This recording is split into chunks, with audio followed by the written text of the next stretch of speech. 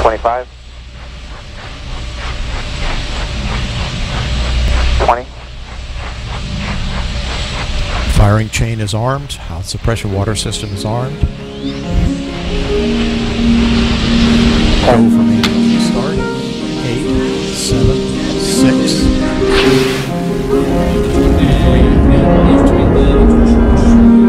0. And lift off for the final launch of Endeavour. Expanding our dominance, expanding our lives in space. Houston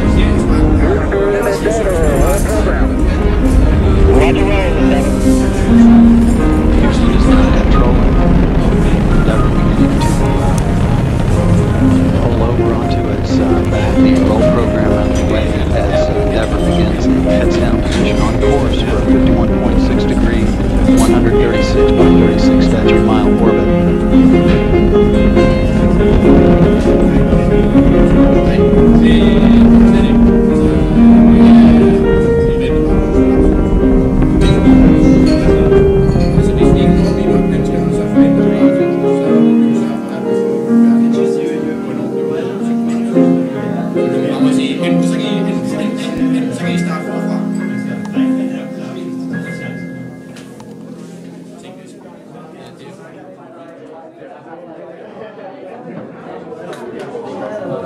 And if anybody doesn't have a seat, there's a few down here that I'm not taking. But welcome everybody to this, which I'm sure will be a very interesting talk. And welcome to the Hub. To those of you who haven't been here before, the Hub is an international network of co-working spaces and platforms for social innovation, sustainability, and all things related to that. So it's a place where we try to create an environment for people to come together at events, during the day, to exchange ideas, be inspired, and work together.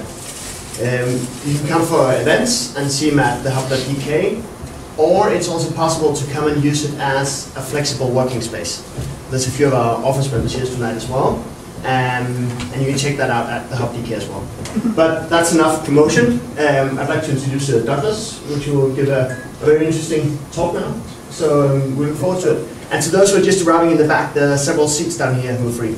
So, welcome Douglas.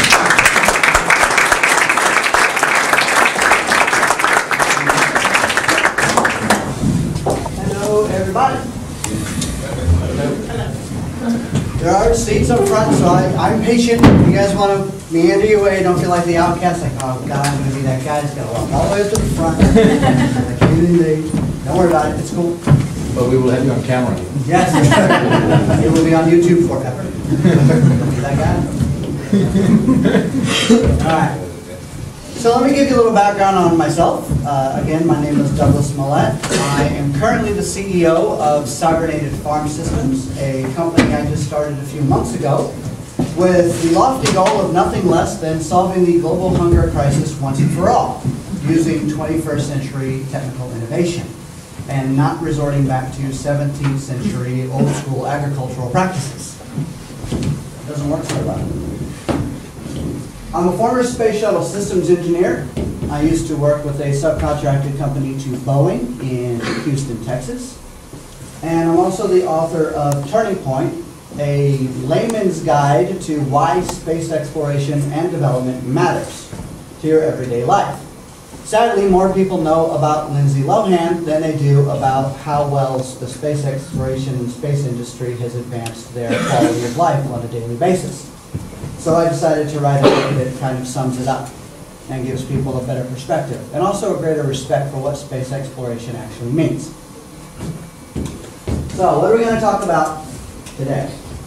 Well, we're going to tell a little story. And the story is basically about space exploration and sustainability. How are these two things interconnected? Why are they interconnected? And why does it matter? There will be a quiz at the end. No, I'm just kidding. Sustainability in space increases sustainability on the Earth. It's not like the technologies we develop for space exploration stay in orbit. Those ideas, those processes, those capabilities come back down. And we can use those on the Earth, amongst ourselves, to make the world a much better place, if we afford ourselves the capability to do it. So what we're going to do is we're going to build a Mars base. Now, the Apollo program, when it first started, was not supposed to be just a one shot to the moon, put a flag, yay, and everybody come home. It was supposed to be a moon base with orbital platforms. There was a whole gigantic programming process that was set up. And part of that process includes how in the world do you have people live on a place that's not designed for people to live? To what level of technical advancement do you need to integrate into the system? How do you provide for their biological needs? How do you provide for their quality of life needs? That way, they're not spending their entire time just maintaining their habitat, but instead they're actually doing the science and the research that they're supposed to be there for in the first place. Okay? So what are some of the biological needs, and these are pretty simple, I'm sure they always come really quick, that the human being as a creature needs to survive? Anybody can throw one out? Air. Air. I heard food. Yes. Love. Water. Love. Everybody throws out love. Right. So what about quality of life necessities? Things that go beyond just keeping the creature alive, but makes the creature comfortable. Shelter. Energy. Energy. Light. Like climate control systems, which kind of goes in with energy, but yes. Okay. Clothing. Clothing, right? Especially around here. I am from Orlando, Florida. This is a big difference.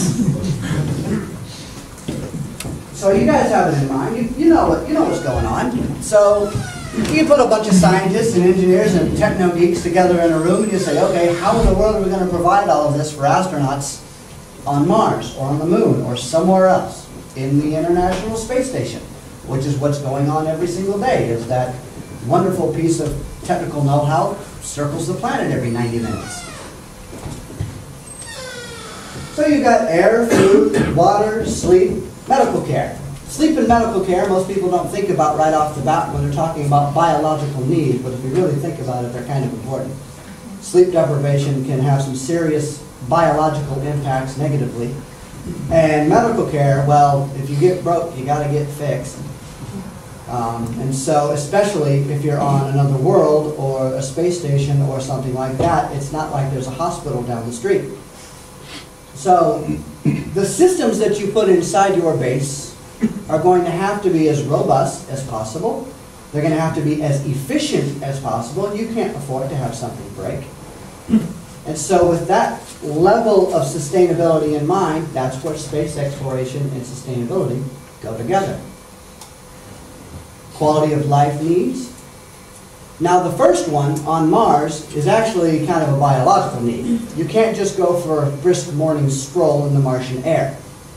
You can do that on the Earth. You can live on the Earth without shelter, but shelter makes life a little bit more comfortable. It allows you to control, climate control, so if it's cold, you can keep yourself where you want to be. Clothing, education, energy, transportation, and communication, to highlight some of the prime ones. Now, education, most people don't think about, but the smarter you are about how the world operates, how to engage each other in a civilized manner, increases your quality of life. So that is those are some of the requirements that go into how would you let astronauts live in such an environment. But it goes beyond just how will they live. Because that word right there means a lot in space.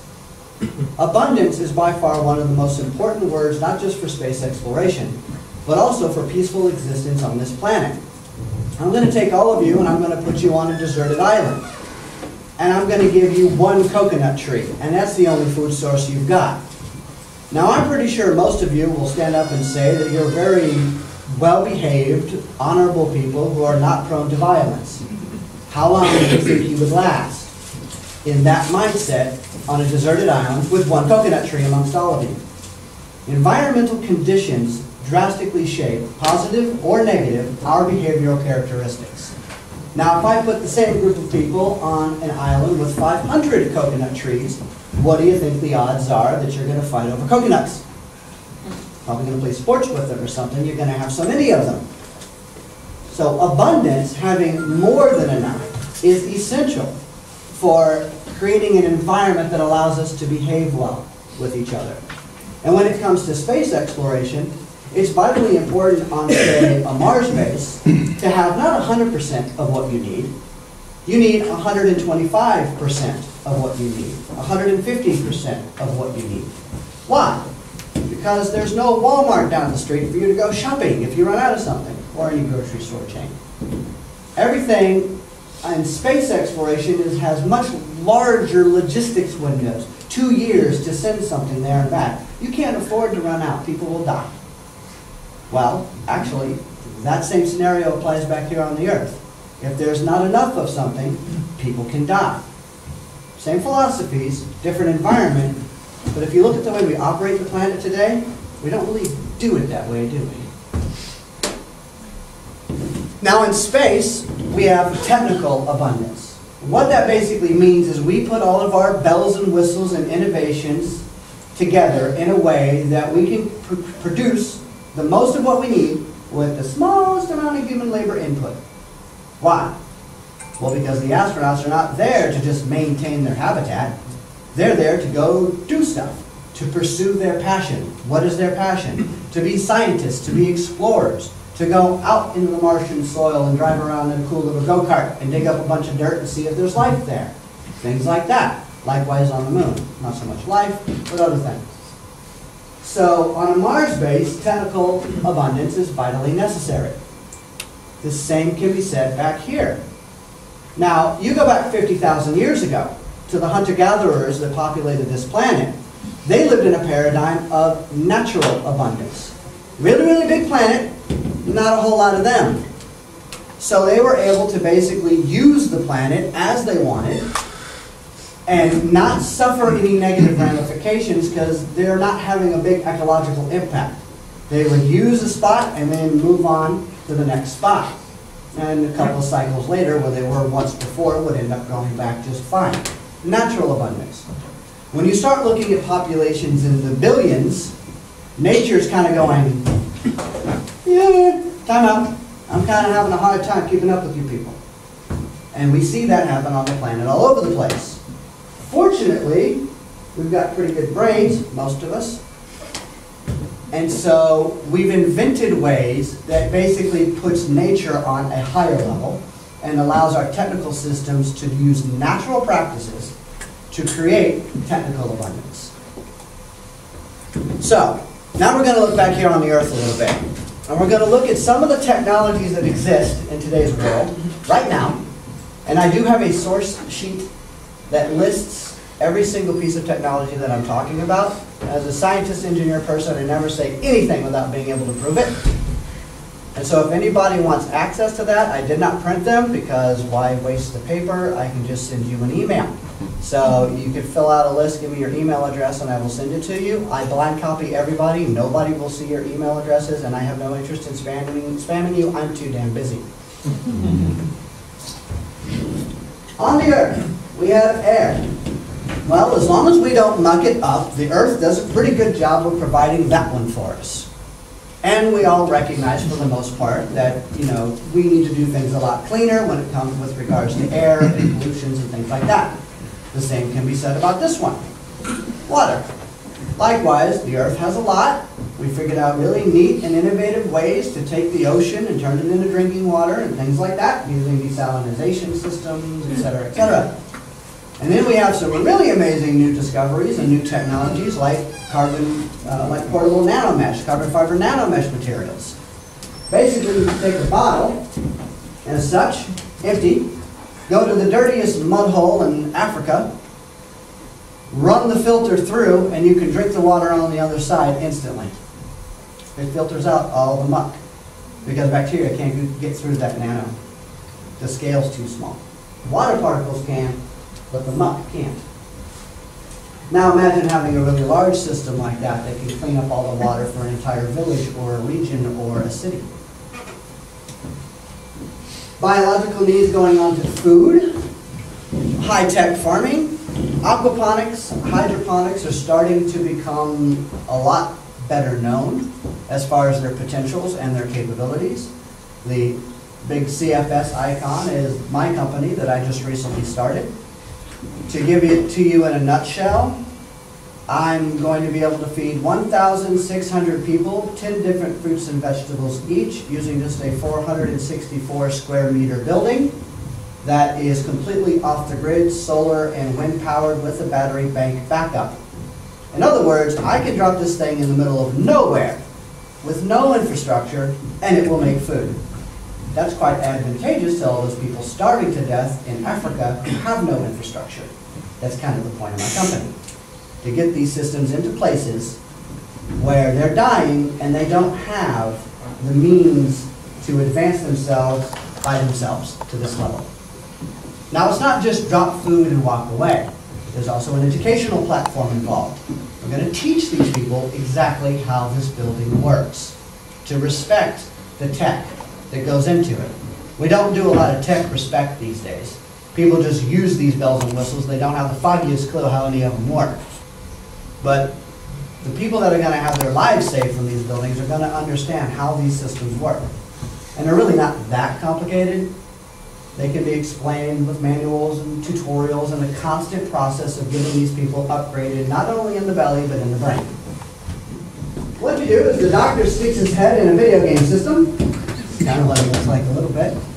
He grabs these controls and he starts playing with them, and what this does is this allows a surgeon to perform surgeries at a dramatically increased precision level than you can with nubby human fingers.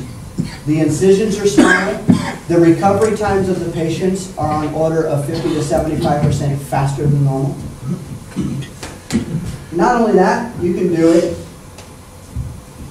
telerobotically. In other words, he doesn't even have to be in the same room. He doesn't have to be in the same city. He doesn't have to be in the same country. So imagine getting these systems in a mobile platform so that a surgeon anywhere on the planet or within range can basically use the internet and our advanced communication systems to save lives in places where they don't have hospitals. Now, what about tech for our quality of life? I got to know Contour Crafting and Dr. Kushnievis. He's a professor at the University of Southern California. He came up with this really cute system, and I got to know it because of Haiti. How many of you obviously remember the Haitian earthquake a couple of years ago? People are still living in tents. What century are we living in? They're still in tents. So what does this do? Well, this is a big robot that can build a 2,000 square foot house in 24 hours. Or, what would that, 185 square meter house in 24 hours, including plumbing, including electrical. It's a fully automated house builder. And it's on wheels, and the materials that he's invented, you can see them here on the right, basically stack layer these buildings. And because he's a civil engineer and he works with mechanical engineers and everything else, they've made this material property, this special concrete, that is tremendously stronger than what we currently have. And so it's perfectly safe and viable. There's only one thing preventing him from building a full-scale prototype to actually fully detail out all the bells and whistles. What do you think that restriction might be? Money. Money. Money. Lots of capability, not a lot of finance. That's kind of dumb. Clothing and other products. Automated sewing systems. Imagine the height of independence. Instead of settling for what another clothing manufacturer says this is the latest trend and you should buy this whizzy widget or whatever kind of clothing item is out, you take a little bit of this top and a little bit of this bottom and you customize it to your size specifically, because not everyone is just a small, medium, large, or whatever. And you send this to a local facility down the street that custom creates in the colors you want, and the fabrics that you want, and the style that you want, instantly, on demand, prints out your clothes or sews your clothes and sends it to you. Or 3D printing. Now, I forgot to take it out of my bag. 3D printing is the ability to rapidly prototype pretty solid and robust things, and complex things with threads, and complex things like full-scale models or complex models in a couple of hours. Basically what you can do is you can put in a blueprint of a particular design, and these 3D printing systems will, in a short period of time, create what was once a drawing in just a couple of hours. And the more complicated the object, the longer it takes for it to do it. But for those of you who do get my, my source sheet, the video that I've linked, it will show you that it can create some very complicated parts out of one run, one move. It's all out of one piece. Gear systems that interconnect, you spin one and there's like 20 of them connected in a ring and it'll make them all move. And they're all perfectly interconnected. It can do very complicated geometry. If anybody wants to see these afterwards, you're more than welcome to come up and bang on them. So imagine having the capability, and this will be really advantageous on Mars, to have some of the basic stuff or materials that you need to create whatever you need, and when a part breaks or something goes askew, you just rapidly print one out really fast and you replace it. Say something breaks in your house, do the same thing. Say you want to customize and make your own dishes, do it. Because it really works just like a printer. It has 2 cartridges. Some of them have 3 or 4 cartridges of different colors. And you literally put this cartridge of stuff in, kind of like ink, but instead of ink, it like contour crafting builds the house in layers, it builds this stuff in layers.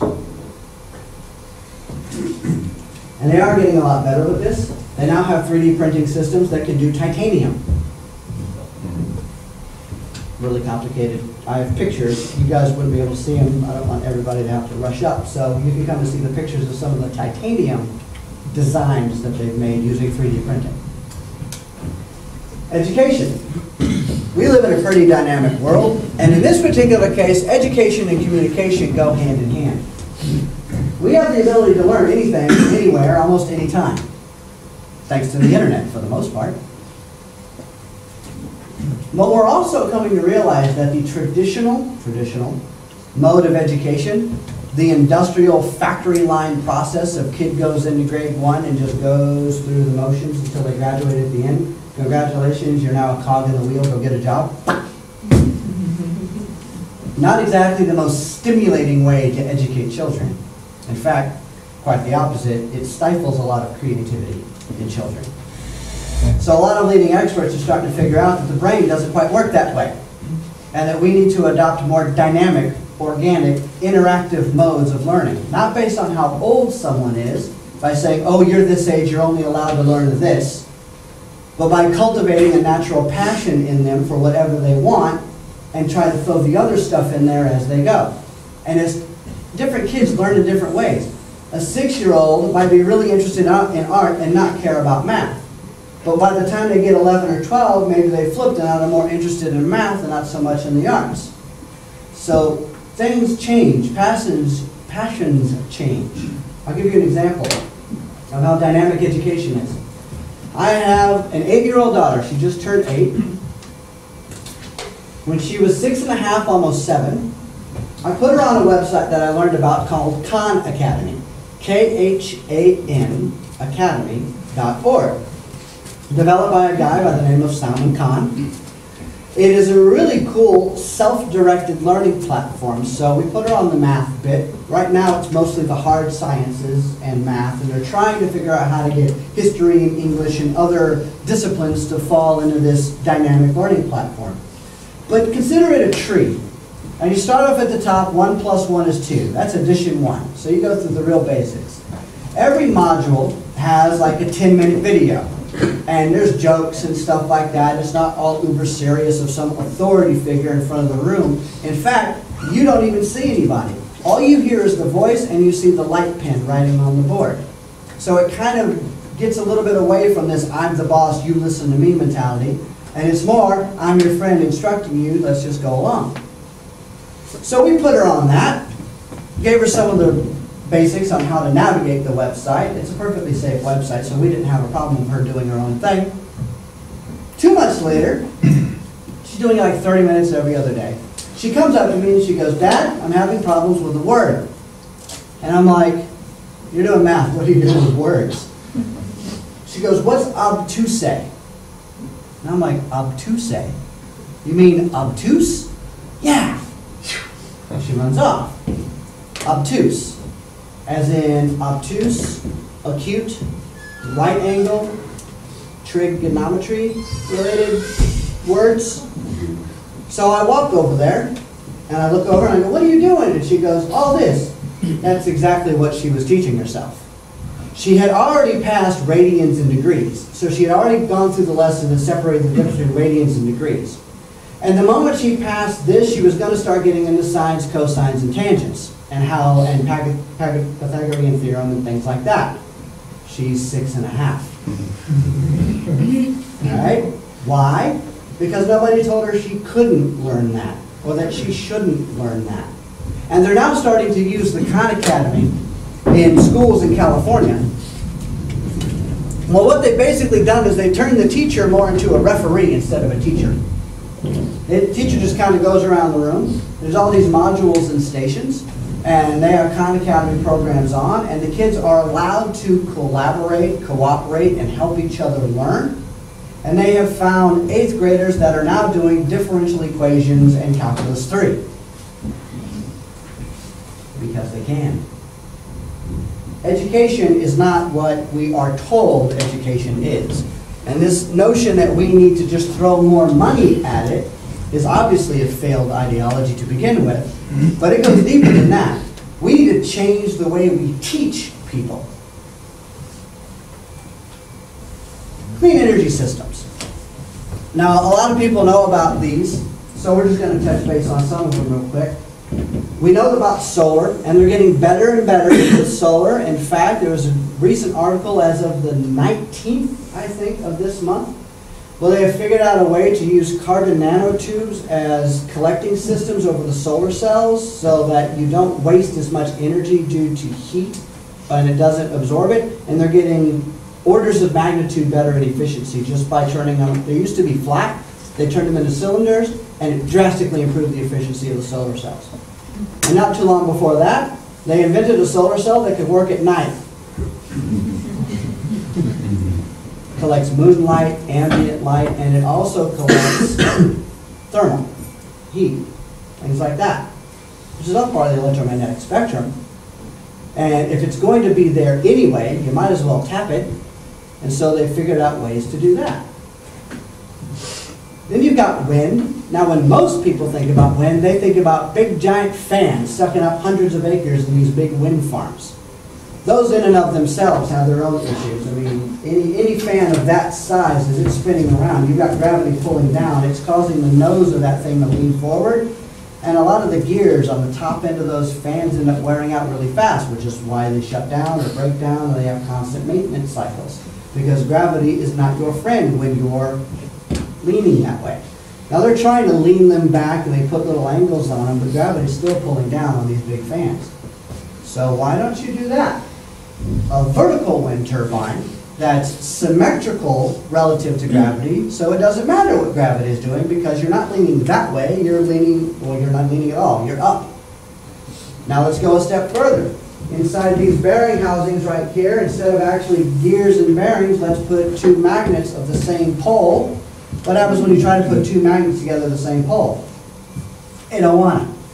Well, if you set up the housing the right way, you'll have your entire fan floating on a magnetic field, which means you can, and it'll move. The cut-in wind speeds are drastically less on magnetic vertical axis wind turbines.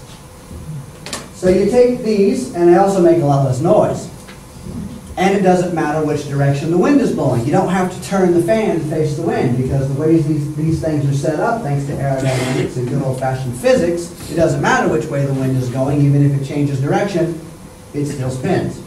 I recently went to Christiania the other day, and we were eating, what was it, a shawarma? Whatever it was called? Turkish burrito.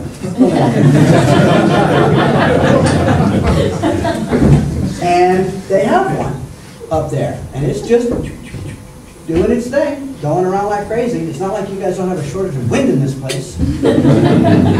My nose knows it. Now, how about this one right here? Let's put some vertical wind turbines built into the light poles. And that way, when a car goes by, what does it do? Generate a big gust of wind. So you force the blades to go around just by having the traffic. The traffic can be the driver.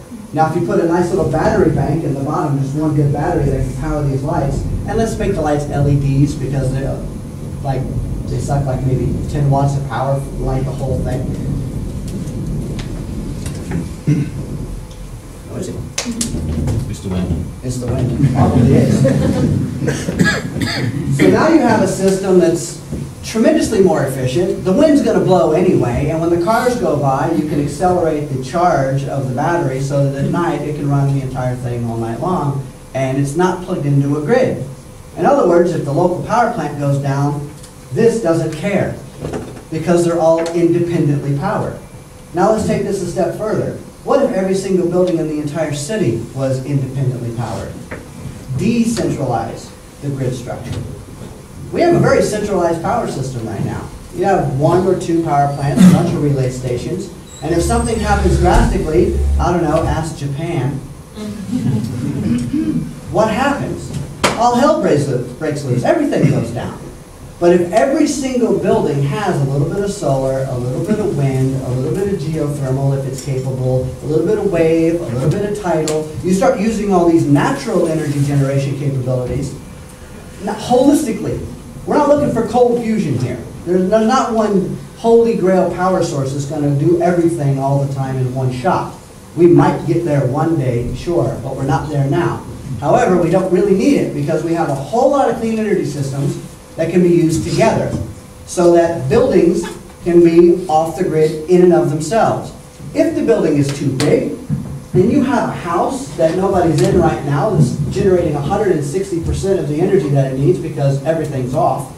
If you have a smart grid with a quasi-AI computer system that can in real time see where the energy loads are, it can shift power from that 160% building to one that maybe is short by 20 or 30% and do it instantly. It's called dynamic load balancing. Nature does this all the time. We can have our technical systems do the same thing. In fact, on the International Space Station, that's exactly what we do. We have dynamic load sharing. Clean energy systems continue. You have the Bloom box, which is a fuel cell, an advanced fuel cell that is really powerful, very efficient. Currently, eBay, the company eBay in California, is running some Bloom servers to supplement its power needs. About 40% of its energy is coming off of this. And the primary ingredient is sand. Sand. There's a crap load of sand on the planet, so I don't think we really have a big shortage of making these fuel cells. Currently, they're running on natural gas, but they are doing research to get them solar powered or electric powered, kind of like a self-electrical electrolysis built in. So imagine they get that up and running, and they're really close to it. Now you have wind systems. Power failure. There we have it. That guy. Now he's hiding behind lockers. Can you bring this in? Yeah, he brings his own power system. So imagine you take all these clean energy systems and you plug it into that fuel cell system, you have one hell of a robust infrastructure for your power. We don't have to worry about energy. Now we have energy in abundance. And energy is the primary driver for the advancement of human civilization. Starting with rubbing 2 sticks together to make fire, we'll probably saw a lightning bolt scare the hell out of them with a tree on fire. All the way to the technologically advanced systems that we have today. Transportation. How do we have abundant transportation? Well, there's a key question to ask yourself, and people who live in urban environments know this already. Do you really need to have a car, or do you really just want on-demand access to transport so you can go where you want, when you want? Now, people who live in New York, Stockholm, like that, have a really good mass transit system. I know that Copenhagen is currently digging one up right now and trying to expand the metro that you guys have. So if you have a really good mass transit system, you'll come to find that a lot of those people haven't owned a vehicle in years. Why? because they don't really need one. It's not about having a car, owning a car. It's about being able to get around. If you design things properly, like your city systems or your transportation systems, and you use advanced technologies like this, for example, Ultra, this is a fully automated, no driver, computer-controlled car, for lack of a better term, that you hop in, punch where you want to go, and it'll run down this track almost like, think monorail at Disney. But instead of being on a rail, it has little tires and it drives around. And it's point to point like a taxi. It's not like a subway where you have to wait for stops. But when you hop on, you tell it where you want to go and it takes you directly there. They're currently running this system at Heathrow Airport in the United Kingdom. And it's working rather well. Takes a little getting used to, but then again, any advancement that people aren't used to takes a little getting used to. Electric cars. Now I know there's all kinds of varieties, but I really like the sporty look. So you've got Tesla motors, you've got Nissan with the Leaf, all these other options are coming out for electric vehicles.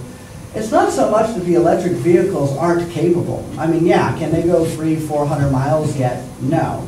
But that doesn't matter so much if you have a good infrastructure.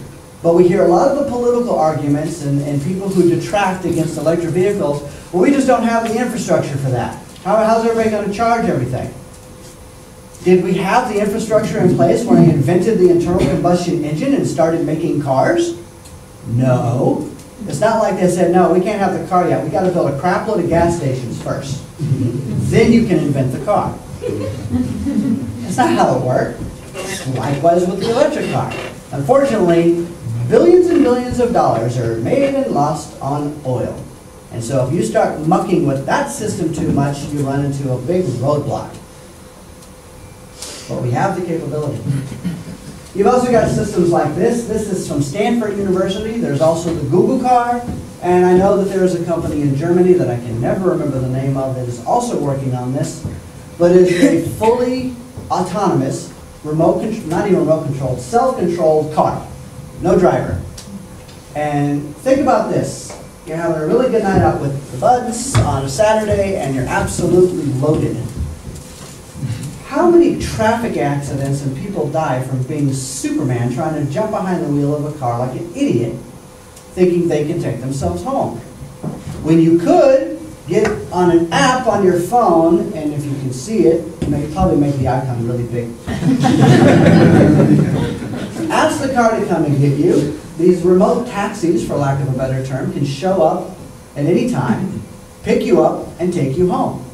And since they're radar-driven, GPS-controlled, and they can track all the vehicles around them for like about a mile radius, and they can communicate with each other at light speeds using radio systems and everything else, they'll know what the other cars are doing, and the other cars know what it's doing, and the odds of you running into an accident are 0. And then we've got maglev trains, which Asia is really up on. For some reason, my country's completely retarded when it comes to that. We are very married to our cars and airplanes. However, if you were to take something like this and really make a robust network around the entire planet of high-speed maglev trains, you could get around a lot easier than with an airplane. Trains can hold more people. It can be more comfortable. It can go almost as fast. And if you do something called ETT, which is evacuated tube transport, that's basically taking a car-sized vehicle, putting it in a tube, sucking half the air out, and you can go about 1,500 miles an hour. Because drag can be a pain in the butt as far as how fast you can go, which is why you run into issues with trains can't go too fast because they run into wind resistance, all the air. But if you put it in a tube and you suck a lot of the air out, you can go a lot faster. Now you don't want to accelerate that quick, that might be uncomfortable. But you can get up to those velocities and then slowly come back down, and you'll be able to go New York to Hong Kong in about 4 to 5 hours. You basically just kind of cross over the North Pole a little bit, you kind of come back down. ETT has an entire map laid out on how you could do a global grid of looping systems where these transports could take you anywhere you want to go, and you can take a nap and wake up and be there. Anywhere in the world, pretty much. So why don't we do that? That would be expensive, wouldn't it? Now, do we have the natural resources to do it? Yes. Do we have the technical capability to do it? Yes. Is the planet populated by enough science, techno-engineering geeks? Yes. Who would like to do that? But do we have the political or financial will to come close to making that happen? Getting access to the resources. Yeah. So, let's get on with this one. Communication. It's hard pressed to argue against communication. I mean, you've got your tablet right there, and people have got their phones, and I Skype with my wife and daughter almost every single night. Go back 20 years and try to explain to someone that you're going to be able to hop on a laptop and do a live video conference whenever you want, halfway around the planet. That then wasn't even conceivable, but now our communication capabilities are so strong that that is actually in our phone. They have Skype apps in the phone where you can do it through your phone now. So that's not a problem. So we've got all these opportunities to create abundance in our ability to eat, have clean water, get around, communicate, have shelters that can be rapidly produced at a high state of safety for every man, woman, and child on the planet. We have the technical capabilities and the natural resources. So then there's a question. Can our current socioeconomic model actually handle that level of abundance, that level of sustainability? Was it ever designed to be that efficient? No. No, it wasn't. A lot of people forget that the economics that we have today were basically developed about 2,000 to 3,000 years ago. It really still boils down to markets and financial transactions. Now that started off as like seashells and coins. First it was actually trade and barter, right? 2 sheep for a cow, that kind of stuff. The world was a very big, complicated place. You really did have a have and a have-not scenario where you couldn't grow or cultivate something on an abundance level, on a robust level. So some people became this particular occupation and some people became this particular occupation. And then they would trade their knowledge back and forth through goods and services or whatever. So that was perfectly viable way back then. We don't live in the same world anymore. We're not in that level of deficiency. We are living in a world of potential high efficiency if we actually did it. So, let's do a little breakdown. What do we have now? What do we need? Based on everything I just told you, and I just went over some of the real basics of the technologies that we have today that exist right now. None of that sci-fi, none of that needs to be invented. All of that exists right now.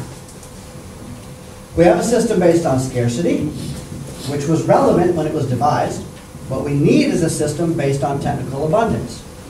In the market system, what happens if you flood the market with a particular widget or whatever? The value of that goes. Now, it might have a high intrinsic value, like food or something like that. People need it to live. It has a high value for us. But the market value can be highly messed with. And it can also be messed with artificially, which means I want to make sure the price stays at a certain level, and so we're going to destroy some food, i.e. the Agricultural Adjustment Act of 1932 by the United States of America during the Great Depression. Lots of people starving, lots of food was out there and stored up, but they decided to can a lot of that food so they could maintain the market price. How asinine is that? And trust me, America's not the only one that does stuff like this. Every country around the planet for hundreds of years have done that to maintain this artificial equilibrium that they think is relevant. So we have a system based on inefficient human labor as the main driver. What we need is a system based on efficient technical labor as the main driver. Now that makes a lot of sense, the human labor bit, when that's really all we had at the beginning. I mean, yeah, eventually we got a couple of ox to pull a plow and things like that, and then we started developing tractors, which really started reducing how much human labor you needed to do farming. Just look at the agricultural sector, like how many people it employed 1,000 years ago on the planet versus today. We'll look at the productive capability difference between 1,000 years ago and today. We can produce a whole lot more with a lot less people. That's where the technical labor bit comes in. We've gotten really good at inventing systems that don't have emotions, they don't need to take a lunch break, they don't smoke cigarettes, they don't care who they're serving.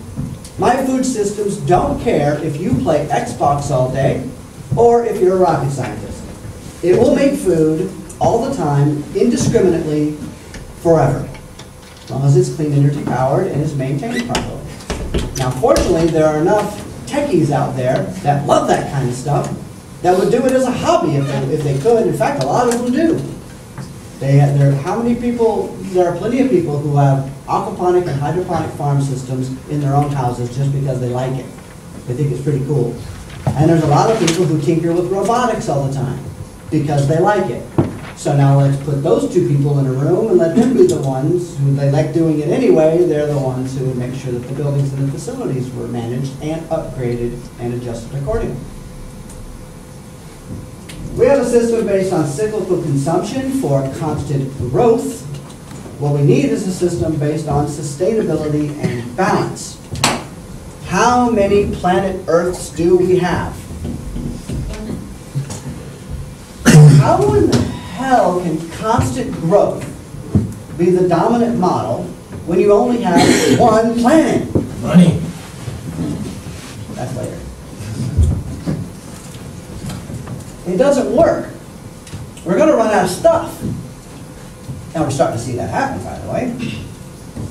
It's also about making a lot of redundant systems in this thing, in this current system, because you've got to have cyclical consumption. Which means, how is GDP derived? You just got to sell a bunch of stuff. It's all about profits and bottom lines and getting a lot of merchandise out there. In other words, you can make a really, really good phone that lasts 150 years that costs way too much. Or you build a really, really crap phone so that the poor people can afford it. Now the resources, the natural resources that go into both of those phones is virtually identical. This one breaks really fast and people chuck it. Look at the waste. Just look at cell phones as a simple example. How much waste goes into making duplicate, less efficient, terrible versions of just that one product. And how many natural resources we waste on a regular basis just there. Now look at every other industry and how much product duplication and how much stratification we have in quality of product. If we actually set out with the purpose of sustainability and balance by making the highest quality version of every single thing possible based on current knowledge, and now if there's a big revelation that happens in 20 years, then you make sure that whatever you made is as recyclable and renewable as possible. That way, you minimize the resource impact on the products that you create, and you can actually make more products than we currently do now to satisfy the needs of everybody on the planet. We have a system based on ownership and control. What we need is one based on usership, which is a word I made up, and open access. Ownership makes sense if you go back to the time in which it was relevant. How did ownership start? I mean, the hunter-gatherers didn't own. They actually lived in a usership and open access paradigm. They just kind of moved around and grabbed what they needed. They used the planet as they saw fit. They didn't have a big footprint on it, and the planet didn't care. The planet cares now. Or at least as far as our perspective is, it does. But when it comes to the agricultural revolution, now we have a scenario where you've got people who are tilling land and doing a lot of work on the dirt to grow food for this local region, and they don't want somebody that had nothing to do with it go into it because there is an emotional attachment to that labor. I worked hard for this farm. I don't want some schmuck coming in and taking all the food that I worked for, right? So I'm going to put a fence around it. I own this land. It is mine now. Somebody hops the fence, comes in, takes some stuff anyway, Peter Rabbit, takes off. All right, that wasn't enough, so now I'm going to hire a couple of guys with sticks. Now you have police and military influences to protect the ownership because of the human labor paradigm. But I go back to the fact that my robots don't care about that. There is no emotional connection when you have technical abundance and technical capabilities Because that computer, those technical systems, they don't have that emotional conflict. They'll make more than enough for everybody, no matter what you do all day. And that's where you get to usership and open access. That goes back to the, do you need a car, or do you just need to get around? That goes down to open access, things like Wikipedia, like Linux. Linux is one of the highest examples of open access, open source information sharing. It's, who does not know what Linux is? All right. Linux is an operating system platform for your computer. You got Windows is one, and Linux would be another one. Windows is proprietary, controlled, closed off, can't mess with it, got to buy the next one when it comes out. Linux is open sourced, anybody can jump into the code, make it better, improve it, and it's free and downloadable for anybody who wants to use it, including all the software packages that it runs. Because this planet is populated by a lot of computer geeks who love to sit in front of code all day long, which would give me a migraine. But they love doing it, and they create amazing software packages that mimic or resemble the mainstream ones that you've got to buy. Now imagine living in a world where all the people who spent their time on the proprietary ones also contributed, in fact I know some who do, but anyway, also contributed to the open source platforms so that everybody on the planet had access to the most up-to-date, capable, and upgraded systems possible. Linux is just one example, and that exists today. We have a system based on outdated, multi-century-old ideologies and institutions. I think I've hit that quite a few times. What we need is a system based on forward-thinking, adaptation, and emergence. We're always learning new data, right? We get new information. The human species is constantly learning. The Earth is flat. I know it's flat. Look, if you go there, ass is going to fall off the edge. A little bit of science, okay? Not so flat. Different new data, different way of thinking. Completely different look on how the world operates. Moving forward. There's no way you're ever going to get into space. Besides, it's flat up there too. Can't you see? It's like this big glass plane over us.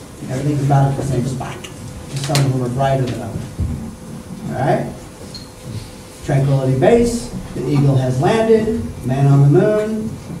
Okay. Yes, we can go into space. New data, new way of thinking about ourselves, our planet, the universe, especially that whole turn around, look back, and take a picture of the planet thing, which gave a whole lot of people a big wake-up call. So we move forward, we adapt. But look at our socioeconomic systems. Has that adapted and changed relative to new information and upgrades and new knowledge and capabilities? Not really. There might be tweaks here and there, but when you start getting to the levels of capability and abundance that we have today, it's falling apart.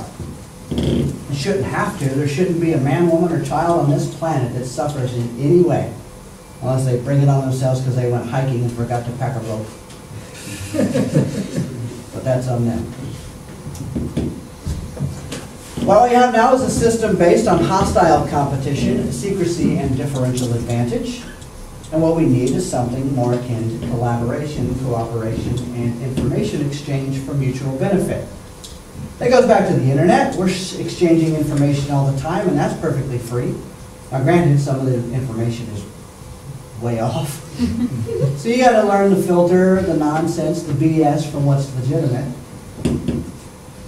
When it comes to competition, I'm actually not anti-competition. It's not like everybody's going to sing Kumbaya around a campfire.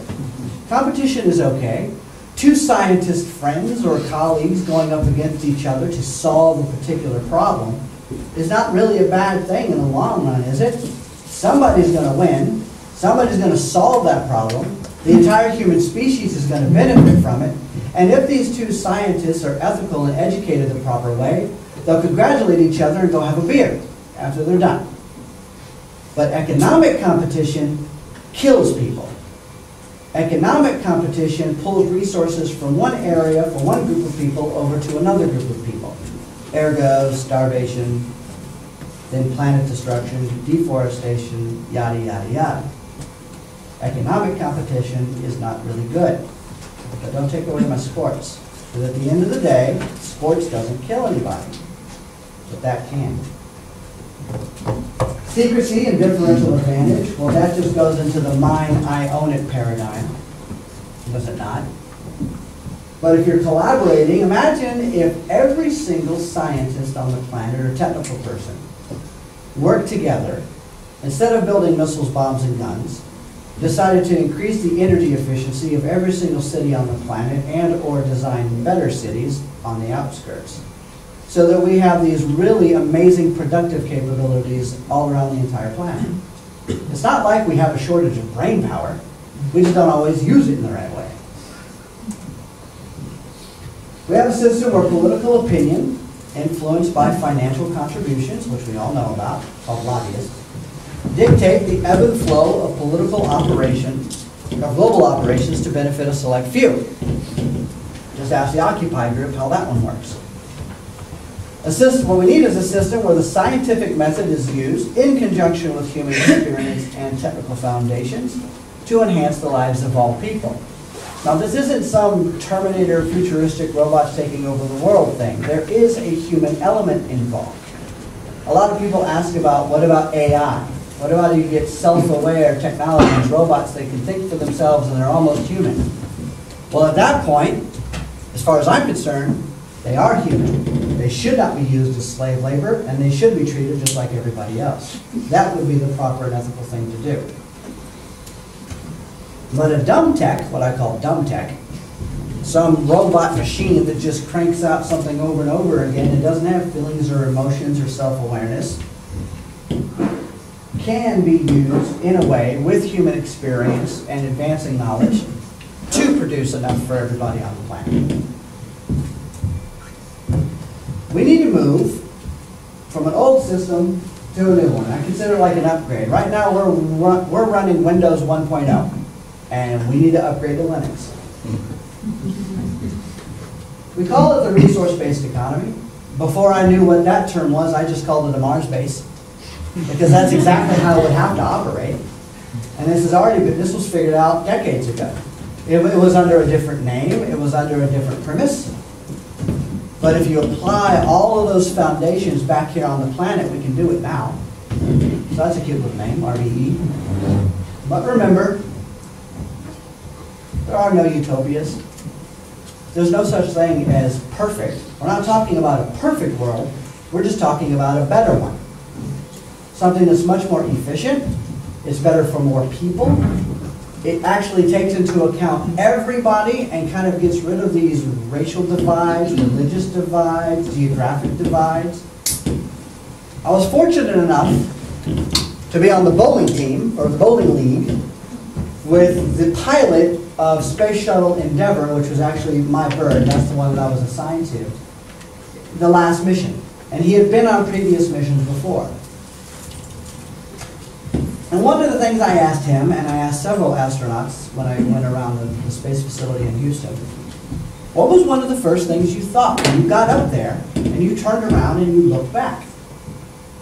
To a T, every single one of them basically say, it's the most amazing sight I have ever seen in my entire life, and I wish every human on the planet could have this opportunity. And there are no lines on a map. You just see the Earth. You see land masses and water, and that's it. And you know down there are a whole bunch of animals and plants and creatures and people trying to make the best of it, but we're not exactly using the right systems anymore to make the best of it. We're simply going from an established society, which is what we have now. This is how it is. This is how it's always been. As if somewhere in a book it's written, God created heaven and the earth and money and banks. Which is obviously not true. To an emergent society which adapts and adjusts its capabilities based on what we've learned, and when we reach a sufficient enough level where we can do something efficiently and sustainably, then we just go around the entire planet so everybody goes up one notch. So how in the world do you get from here to there? How do you go from this mess that we have today to something that's a lot more equitable for more people.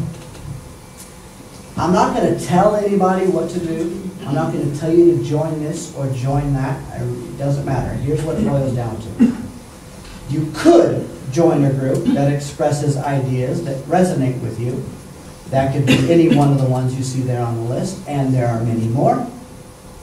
Something I say quite frequently is it doesn't matter what flag you're flying on your ship.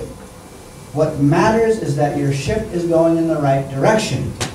At the end of the day, if we're all docking at the same harbor, where mankind is a hell of a lot better off, then do it in whatever way works for you.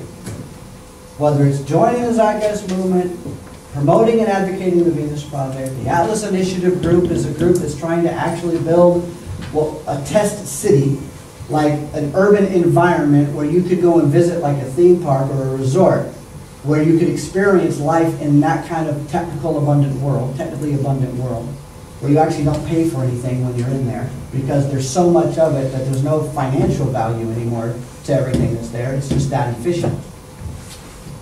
You could start or work for CSR companies, corporately social responsible entities. That's what I'm doing.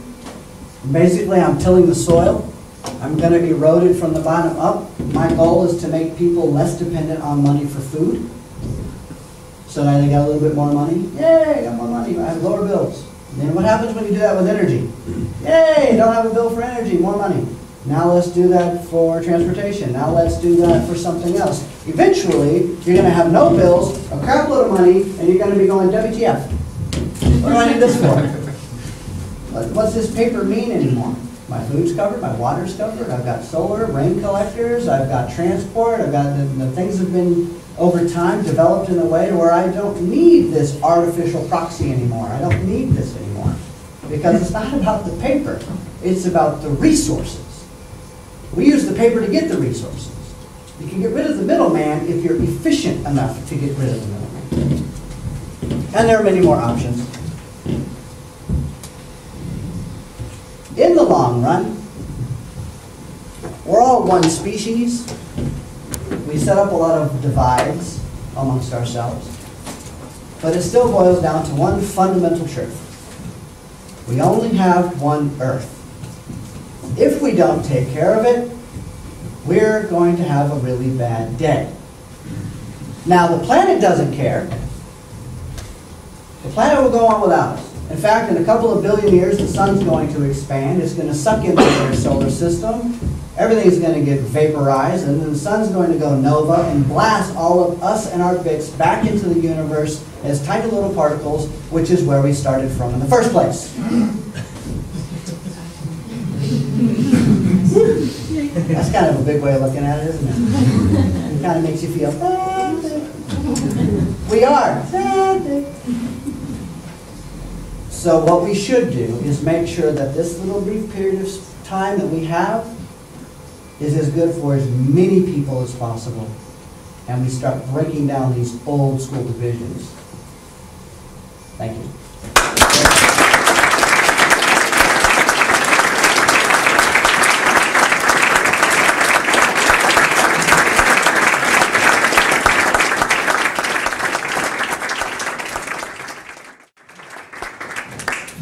Questions?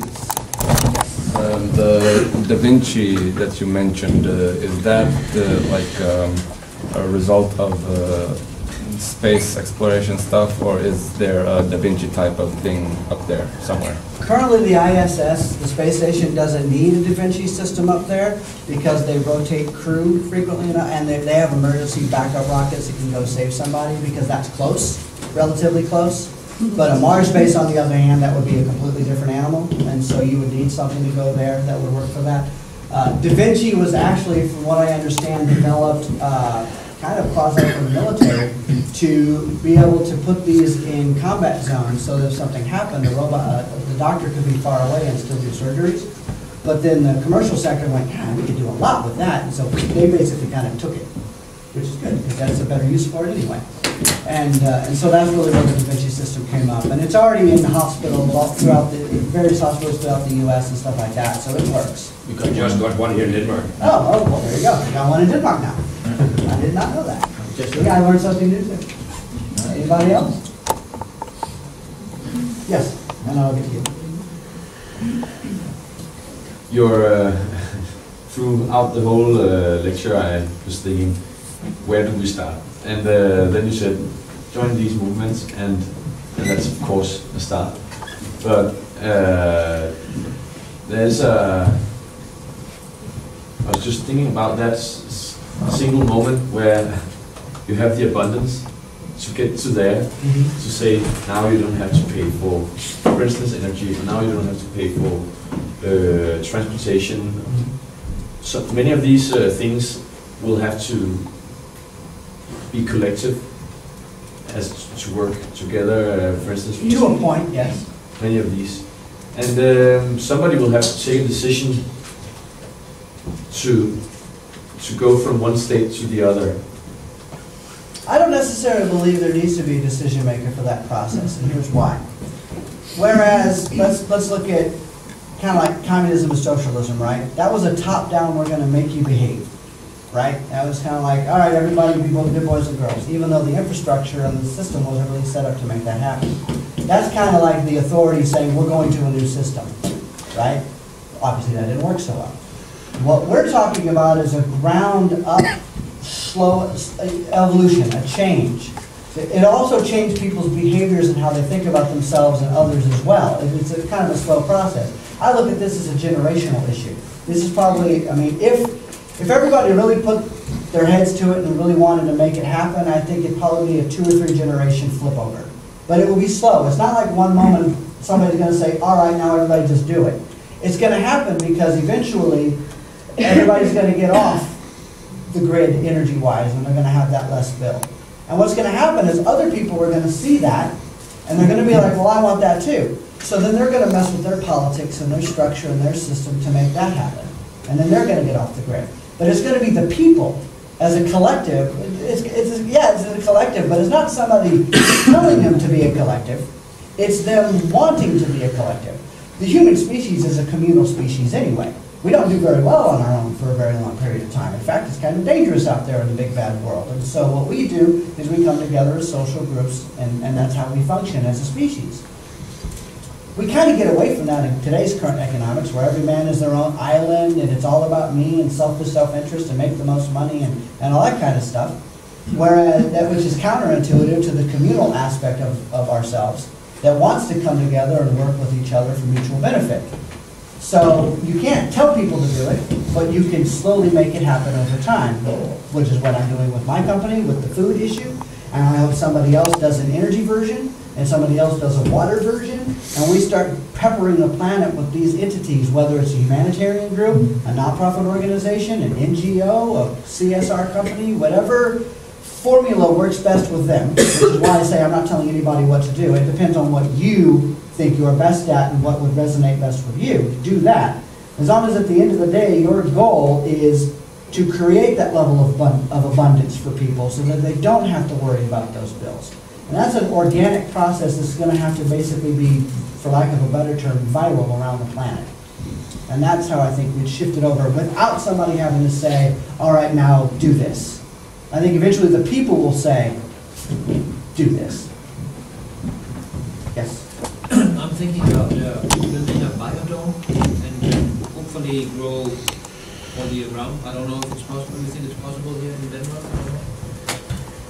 Oh yeah, I think it's perfectly possible. Do you need heating, extra heating? You could, if it's made out of the right kind of glass, it'll trap a lot of the sunlight that'll come through. Now I know you guys have sunlight issues during the winter time, but they have biodomes and stuff like that in the Arctic. When they go up and do Arctic research and things like that, they figured out ways to make it happen. You can climate control the facility using solar collecting panels. You can also do geothermal if you can find a geothermal access or vent. It depends on where you are and what's in your zone. Some things might not be practical based on geography. It really depends on what you have access to warm that environment. Should be too expensive to build also? Depends on how fancy you get. I mean, it can be expensive, sure. And that's where we run into that whole money versus capability issue. Do we have the capability to do it? Yeah, sure. Do you have the money to do it? Probably not so much. It depends on to what level you want to take it. There are companies, though, that you can basically buy biodomes. I can't remember the name of it. There's a couple of them. But anyway, you can buy prefab biodomes, so you don't have to put a lot of grunt work and a lot of hard labor into it. You can just get this biodome and it can be put together relatively easy. I don't mind building. I like to build actually. Right. Well, that's good too. I mean, I think it's kind of like IKEA, build your own dome. You know? So, something to that effect. But I think it's perfectly possible, even in this climate, to make it happen. You'll just have to do the research on the best way to tap the thermal capabilities of your region. And that might include putting a lot of dirt around the outside edge as an insulating layer, or something like that. Use the earth as your insulator to that effect. It all depends on to what level you're going to take. It could be possible. Yeah. Anyone else? Yes. Just looking at your own company, Cybernated Farm Systems, are you expecting any threats from outside entities to not make this happen? Is Monsanto and kind of everything that shit themselves? Yeah, there must be a lot of power that you must find out to anticipate. At first, my entire goal is just saving the third world starving people. Now, if they have a problem with that, then that's going to be a media blitz I will be happy to get into. But at first, I don't expect to be on their radar because I'm not in their market. I'm not planning on getting into their market at first. Eventually, the snowball will roll, and the avalanche will build, and they're not going to have a damn choice. That's my goal. Do you know where in the third world you're going to start? I have connections in Kenya with the Vice President and President of Kenya, and in Cambodia and Indonesia and India. Thanks to my going around and doing these kinds of things, I've met a lot of amazing people and connections. And so I do have inside roots to some of these. I also have connections at the UN, and they've got the FAO, their Food and Agricultural Organization. They get a couple of $1 billion a year, and they blow it in some of the most amazing ways. So if we can partner with them and get food facilities put into place that just constantly run for decades at a time, then that basically is a much more efficient use of the funding. So yes, I have contacts. Right now I'm in phase 1. We're doing grow light development. Right now the average power consumption for a grow light is 100 to 500 watts, depending upon what you get. That cannot work if you're trying to go solar and wind power, because that's just way too much energy being sucked by these lights. So I've developed a 20-watt system that I'm testing right now, and once that is up and running and I made the adjustments that I need to make, then I know that I can do this off the grid, because for me it's all about off the grid. I can't jack into the existing system, because that just makes me dependent on the existing system. So once I get through that, then I'm going to build a full-scale prototype. That's actually a lot easier than developing the light, because a lot of the all the technologies in the prototype system in these buildings exist today. They're used for different applications. So that's the systems engineer in me, is going to take all these different concepts, put them together under one roof, and we have a salad factory. That's what I call it, a salad factory. Yes. I would like to short comment about the transition also, because we have all the capabilities now, we have all the knowledge, and the problem is that our current system is not, it will not be able to exist if we, for example, have abundance of electricity and we would make it our own. We have the possibility to do it. We have Stirling engines that can do a lot more power, but the problem is that our whole system is based on the taxes and income from these things that we want to transition away from. Yeah. So we will experience a total welfare collapse and collapse of our state if we took it in. If we produce our own energy, think about how many money the government gets in green taxes on our energy bills. You just look at the energy bills and then times that with 5 million for your neighbors. So that's why our government say we want green energy. But on the other side, they also know that we want green energy, but only if we can get you to pay for it. You are not allowed to do it yourself, because if you do it yourself, we cannot tax you. No. And the same with, now they have a nice thing with our electric cars. and they have zero import tax on electric cars. But today in the newspaper I just read that the government is losing millions, or not millions, billions on the registration of cars because a lot of loopholes. So think if everybody, if they really want us to drive electric cars, then they will have zero income on the. And that's why in the first world is going to be a lot more difficult to do some of these things, which is why I'm going third world first. I look at it this way. Africa has been the bastard child of the planet for long enough. I think Africa could be the savior of the planet if we do things the right way. And the people that are being screwed the most can be the ones that basically force the hand of the rest of the world. As far as I'm concerned, as Africa goes, so goes the rest of the planet. And so if I can get in there and everybody can start saving lives, installing, upgrading, they don't have an infrastructure. So what is there to mess with? But eventually the people are going to go to their politicians and be like, you're done. You know, look what's going on down there. They have no energy bills, their life expectancies are going up, their educations are going up, all this other stuff. They live in a completely different world than we do on the same world. And if you guys want to keep fleecing it, and then comes that little uprising, the rabble, rabble, rabble. And I do not advocate violence or anything like that, but I think the system can be pressured to shift once the people decide they want to. One second.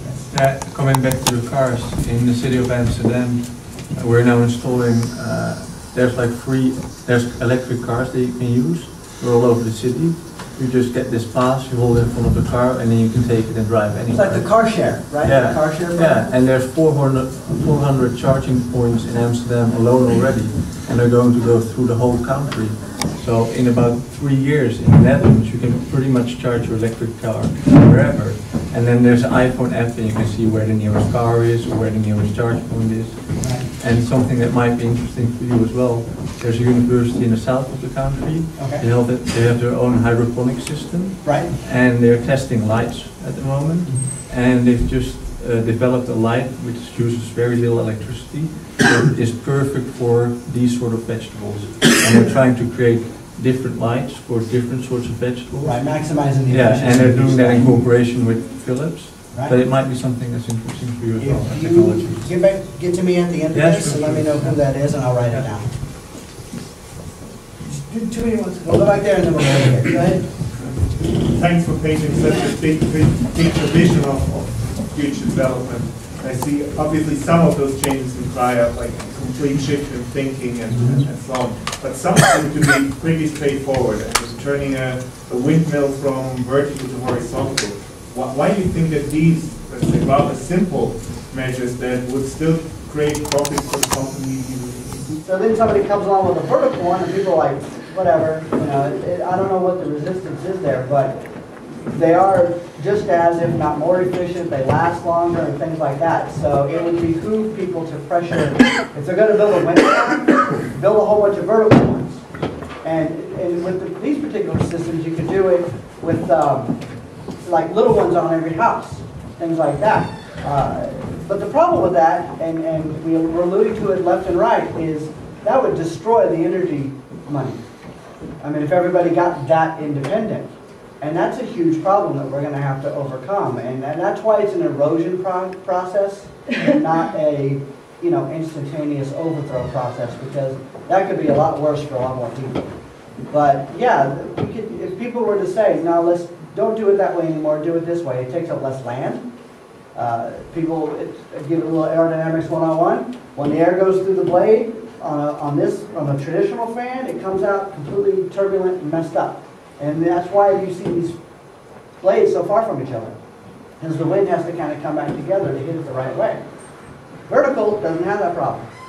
It goes like this, and if vortexes wind up, the wind can cut right through it and keep going. They can be closer together. It takes up less land. You don't have to take up so much space. You can pack them closer together. So there's a lot of benefits to it. So if people were to first read up on it, get as educated about that as possible, the mass populace needs to do this, or some group, some organization can be founded to do that, and then use that as a lobbying force and say, stop doing it the dumb way, start doing it this way, and here are the reasons why. And that's a way to get that ball rolling.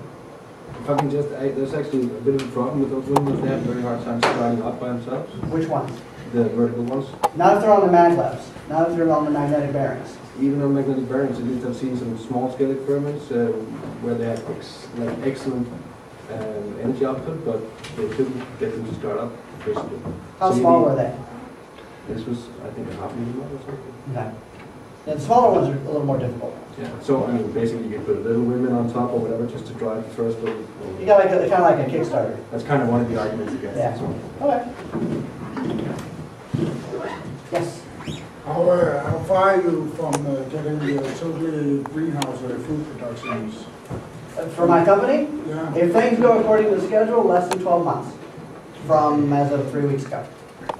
Is there a web page where we can follow the process and see your programs? I haven't created a website yet because I'm only in phase 1. I was going to wait till I got to phase 2 first because there really wasn't a lot to report, but I do have a Facebook page dedicated to the company, and I give updates on there all the time. It's called Cybernated Farm Systems. So if you just search that in Facebook, it'll pop right up. And that's why to keep in contact with you if you want to do programs like that in Copenhagen and stuff like that. Yeah, there's if that information sheet that I can email you guys at the end will have my Facebook page, my email address, the CFS, my company's Facebook page, and different ways that you can follow and reach out to me and stuff like that as we go along. So if you want to stay in contact. We have an email list over here, so you can just write up your address if you want. Yeah. And print it in like capital letters so I can read it because I've already had way too many bounce backs from people who probably people who really wanted the information, but they were writing in cursive. And I'm like, first of all, half of it's Dutch or Norwegian or Swedish or whatever. I couldn't understand it. And then it's in cursive, which is impossible to read anyway. So anyway, just try to print it as neatly as possible, and you'll get that information. Yes. If you're in a really arid region, dry region, won't a lot of water disappear from the system when you pick the vegetables? It only Oil uses recycle, right? Right, it recycles because it's aquaponics. There's actually, it only uses 1% of the water that a traditional system would, but we're putting 100% of the water in there that it would need. So, and not only that, there are moisture extractors that you can put on these buildings. Even if the humidity is low, there's still humidity in the air. And so you can extract moisture out of the air. And so there's that capability. If it does rain, you can collect rain. But we're also going to have backup tanks built in too. And if it ever got really weird and there was an entire decade where it just the water table kept going down in the system, well, I'll just bring in water and I'll fill it back up, no cost. I don't care. I'll just put more water in the system. Because I'm not out to fleece the people on additional costs and maintenance and all that. These buildings are a one-time cost and a one-time cost only. Everything else from that point forward is on me to make sure that it works as good as possible. That's what sustainability is supposed to be about. Not fleecing people on maintenance plans and constantly getting $1 out of them every time something breaks. Practice what you preach, right? Yes. What kind of waste would you expect from that project you're having? From CFS? Yeah. The only waste that will come out of it at all will be a couple of dead fish every once in a while, and if there's if we're growing too much food for the region, they'll have biomass, which isn't really waste because you can turn that into compost and then use that to fertilize the soil in the area so that their dead land becomes live land, and then they can grow wheats and grains and things like that, which really can't be done aquaponically. So that's the only waste, because it's all green, clean energy power. There's nothing else that goes into it. Basically, once you turn the building on, you don't need to touch it after that. Yes? For the plants, where does the nutrition come? Okay. That's do you know how aquaponics works? No. No? Okay. For those who don't know what aquaponics is, it's hydroponics mixed with aquaculture, which is basically a fish farm and a plant farm. The catch is that fish waste, their pee and poo, whatever, dirty up the water. The plants actually want that. So you filter the dirty water to the plants and they suck the nutrients out of the water, and that's how they get their food. Then you run that through a gravel bed filtering system to add in more magnesiums and the metals and things like that, doing it the natural way, the way Earth intended. And then that cleans up the water, and you run that clean water back into the fish tank. And so that's a closed loop system. Works just fine. That's how the Earth operates. Then you've got a secondary closed loop system. This is how you feed the fish. Tilapia, which is the fish we'll be using, feeds on a plant called duckweed. Duckweed grows in the water. So it's a water-based plant that can grow in the same ecosystem that the fish are in, and then they eat that, and then the duckweed feeds off of the fish waste too, so that's a closed loop system. So you've got two closed loop systems working together, so that's why you don't have to add anything to it once it's up and running. And aquaponics is already a proven technical system. It's already, universities are doing it, so it works. And so what I'm doing is I'm kind of going industrial scale and adding tech and climate control and things like that so that these buildings can be put anywhere and not just out. Right now they all plug into the universities, just plug everything into the outlets and they're running off the normal grid like everybody else. I'm taking it to that next level so it's independent. That's really the only difference. Yes? I'm wondering about like if you're aiming to go into the third world as a starter. I'm thinking about the issues with corruption and how would you ensure that the technology that you want to deploy actually reaches the people that are actually starving and not the actual top level of power and money and so on that can actually pay for it. How do you ensure that? What are your thoughts on that? First, in geography, these things are literally going to be built 2 feet from where they live. So the food factory is going to be in the village. That's how portable these things are going to be built on site, which is local production, local distribution, and no logistics. When they want food, they wake up. When the building's got a harvest, it's got a little siren or whatever go off. There's going to be a monitor that says, here's the harvest coming up tomorrow. They walk up, the conveyor belt turns on, and out comes buckets of food. And then they just grab that, put it in their own buckets, and put it back in, and it cleans everything on the inside. I can't predict the future as far as how people might try to corrupt or manipulate it. So, yeah, they're only going to grow hash. Yeah. But I look at it this way: if I'm getting the right kind of help from the right kind of people and putting these things in the right kinds of places, then it'd be really kind of hard to mess with it because they're local. It's not like we're putting them in a city and then they got to ship it somewhere. So that cutting out a lot of the middleman, a lot of that ability to corrupt is taken out when that food factory is right in their own backyard. I think that goes a long way to mitigating a lot of those things right off the bat. Yes? Yeah. I'm curious as to what you plan to do once you've educated the local workforce and maintenance force, because it's a common problem after that you educate someone and then they leave. They're not educated, so they can get a job and get paid and send money back home. Right. So then you end up with a broken facility.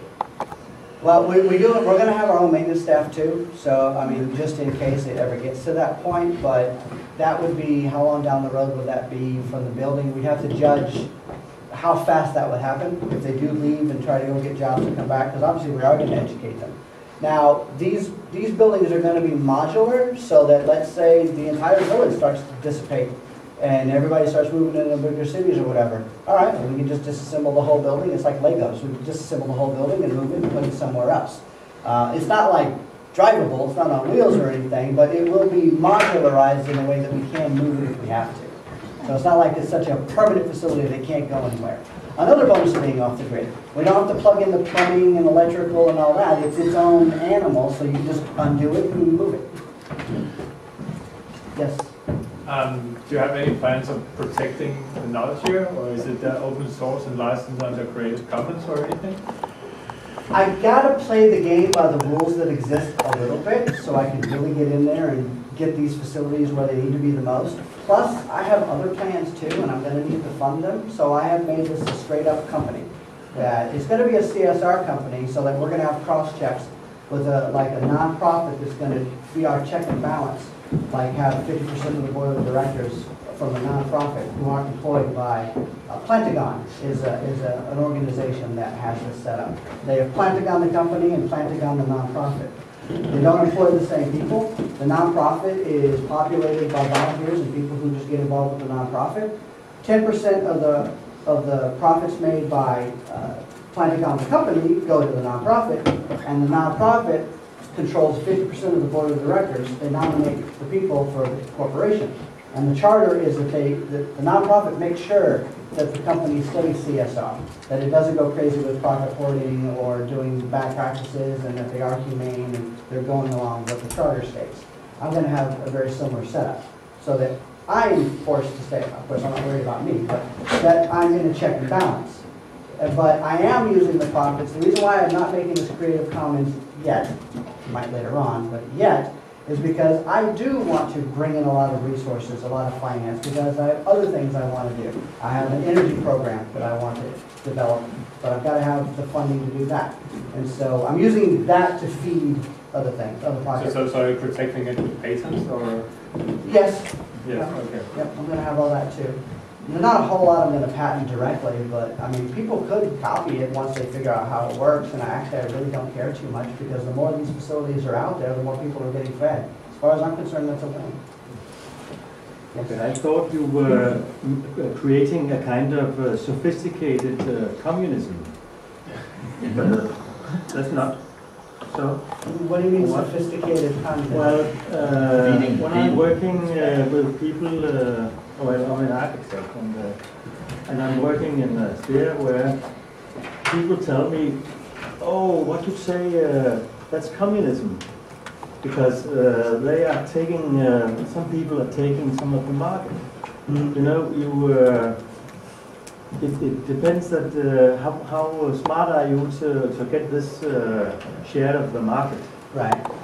I mean, that's the game we play now, right? Yes. So I've got to play by the rules that exist with the intent on changing the rules. There I go. But the end, the goal in the end is, in the long run, is to drive myself out of business. Sophisticated communism. I guess. There's so many people that don't like this word, communism. But they love the word community. But I find it. It is a necessity you're talking about. You have to go another way in the market way. Right, and sure, I mean, we don't really need the market if you have abundance, because abundance makes markets pointless. So that's where you erode the system from the current level of thinking. I mean, I guess you could say sophisticated communism. I mean, we're all part of communities, which is where that word comes from in the first place. And we're all social creatures, which then that's where you get your socialism. So it's funny how these words have been bastardized in different ways. I do think both communism and socialism and all of the old school isms are old ways of thinking based on the times that they were developed, but we're in a completely different kind of world. But it's got a little bit of everything. It's got democracy built into this system too, because people will come together and form collaborative groups if there's a problem, and then we'll work together towards solving it. I mean, the scientific process by itself is highly democratic, because no one scientist dictates to everybody, this is how physics is going to work.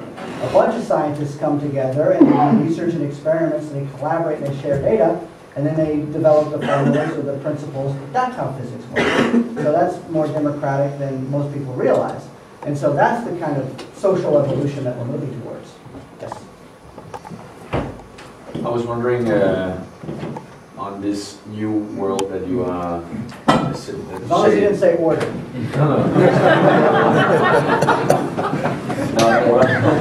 Which you say is necessary and to overcome the coming problems. But I might be a skeptic or a bit of a pessimist, because I think people are underestimating the impact of the coming climate catastrophe, which will ruin almost a lot of what we have built and what we have become used to, both from food supplies, water supplies, stable weather in many parts of the world. Really horrible storms are ruining all phases of normal living. I agree. It will come to Europe as well. I agree. Harsh winters like those we had last year and the year before will become normal, and as well as drought in many parts of the world. And this will trigger really massive social unrest, which I think will be a very big barrier for the collaboration and knowledge sharing and all other things that will be the basis of the world you are asking for, and which I think many of us find very attractive thought at least. So what is your response to this? We better haul ass and move as fast as we can to stop it. I mean, really, it's a speed issue, isn't it? I mean, if we keep doing what we're doing, then we're just going to kill ourselves. And it's coming. But the only solution to that is to move as fast as we possibly can to change things, to erode the system and bring about something where people want to work together, they're not ordered to work together, to where they are less dependent on the system so they can affect positive change. I can't predict the future, and I don't know when the global climate issue is going to get a tipping point that's just, you know, no way back. I don't necessarily believe in no way back anyway. Nature finds a way of rebalancing itself, and we might have to adjust accordingly. Yeah, but Earth was not built for man. Oh, I know. We're temporary custodians. Totally. And tell the dinosaurs. They thought they were here for a while, too. And I just think too many people are underestimating this when they are also Peter Diamandis, the guy. Yeah, I actually know Peter. Yeah, I thought so because you talk like him, and he's also talking about this abundance. And but they will not. I'm just saying there will not be abundance if everybody is fighting just to keep themselves alive. I know, and like I said, head it off at the pass. We just got to do what we can. What we can't do is get bogged down in the pessimism that causes us to be depressed and do nothing. Because if we do nothing, then we're definitely going to be swimming in the sea. Yes? I just want to add the comments to that question. Because I don't know if it's different here in Denmark than it is in Sweden where I live. But normally people don't talk to each other when they're like on a bus or on a train, unless the train stops. When there's something wrong, what the fuck is going on, what's happening? People start talking and communicating, and maybe they meet some new friends. At least they start talking, what options do we have, how can we solve this? Right. Same thing will be for the society. I mean, we are a great example of that. We're here for a reason. We notice that some of the things that we're used to won't be working when there will be no oil anymore, or you know what I'm talking. We're looking here for different options, alternatives. Same thing as in the rest of society. As people will notice that what they're used to will not work anymore, they will start looking around like, what options are there? What can we do to improve our situation again? And we have a responsibility here because we know of some alternatives that are not publicly available yet, because people don't know about this. We do. So, I mean, what can we do? We can share this information. That's a great start, I think. Great. I'll do one more because we could seriously be here for 4 hours. Yeah.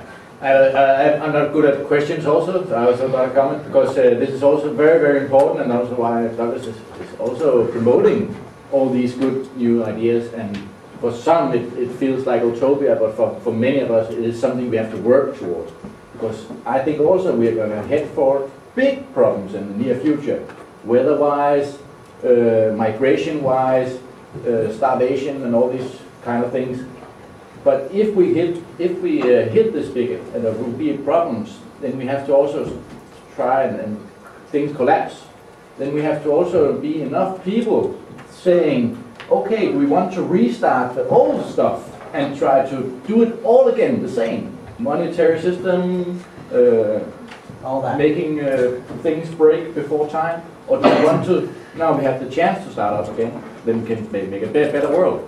So, and also we have to hope we are not at the tipping point and try to fix things now, and we cannot just sit down and say, oh, it's too late, or I cannot do anything. Of course you can't do it. Everybody can do it. I usually part, this is sometimes in the middle of my lecture, but I'll leave it at the end, something to think about. If you talk about this to other people, they throw out the notions of, you know, that's crazy, that's never going to happen.